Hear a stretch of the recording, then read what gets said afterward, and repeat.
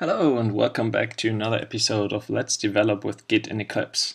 In the last episode we discussed how to push your Git repository you created from a project within Eclipse to a remote repository server like a repository on GitHub. And today we're going to discuss how you can add a new project you again created within Eclipse to that repository that's already there and push this to GitHub.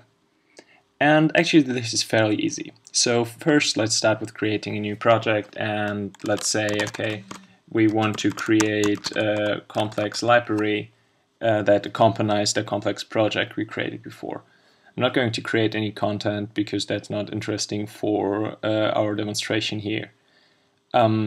Eclipse just created the project for us, and I'm going to add this very project to our Git repository. So I'm going to right click on the project, say team, and say share.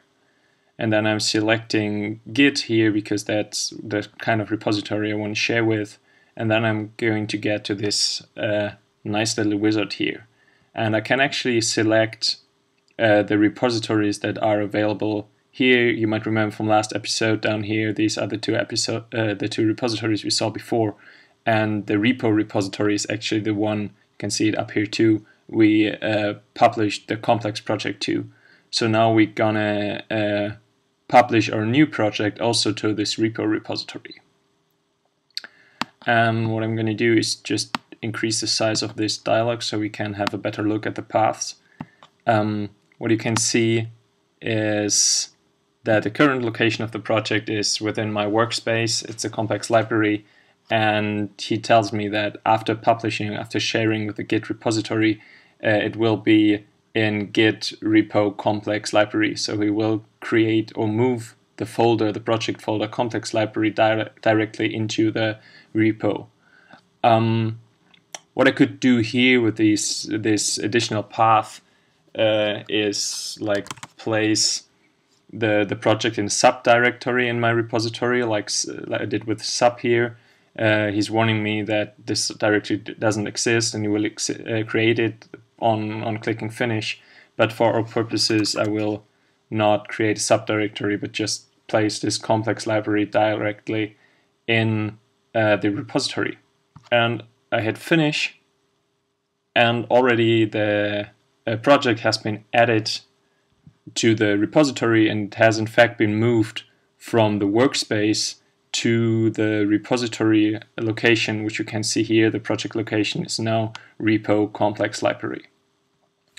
But what EGit didn't do so far is check anything in. So the next step is, as we know it already, go to right click team commit. There we see the files of the project that have been automatically created, like the class path. There's the git ignore file, there's a project file, and there's a settings file. I'm just going to add all of them and say, okay, let's do it without the bullet points, edit new library project. And I'm going to commit that, or in this case, since I want it published right now, I will click commit and push. So he will push he will commit the new project to the repository and automatically push it to GitHub.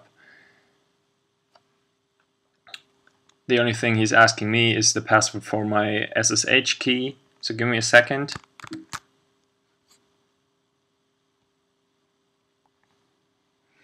Okay, I just copied my password, and I'm gonna paste it in here and click OK. So you can see that he published the new commit to our GitHub repository. Just going to confirm that. There's a question mark now. That's one surprising thing for some of you maybe. There's a question mark still on the source folder of our project, and that is actually because the source folder has no contents. Git only manages files, no folders. So the source folder is going to check in only if I check in a file within the source folder. That's why there's still a question mark. That's a little confusing display. You can't actually check this in. If I go to team right click commit, it's going to tell me that there are no changes in the repository, so there's nothing he can commit.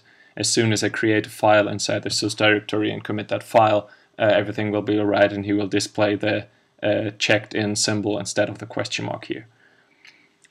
Okay. Last thing I'm going to show you today is that he actually pushed the changes to my GitHub repository. So I'm already logged in as a Let's developer here, and if I go to Let's develop with Git repository, then we can see that he added the complex library folder just about 3 minutes ago. He pushed this change with added new library project to the GitHub repository. So we managed to add a new project to the existing repository, and we can do that, of course, for any further projects we want to create and put into version control. Well, then this is it already for today. It was a very short episode, but the topic is not that complicated. I hope you enjoyed it. If so, give me a like. If not, just let it be. And of course, if you like the content, consider to subscribe to my channel or follow me on Twitter and post regular updates on what I do, also on my other projects. There's a playlist for all the Let's Develop With, especially the Let's Develop With Git and Eclipse episodes. So if you want to see what I did before, check out this playlist. And there's a lot of other projects like the Let's Develop with Maven and Eclipse, or the Let's Develop Conway's Game of Life you might want to have a look at if you're interested in the contents. If you have any feedback, just drop a comment, let me know, or send me a message. You're always welcome to criticize my work. Okay, that's it for today. Thanks again for watching, and hope to see you next time.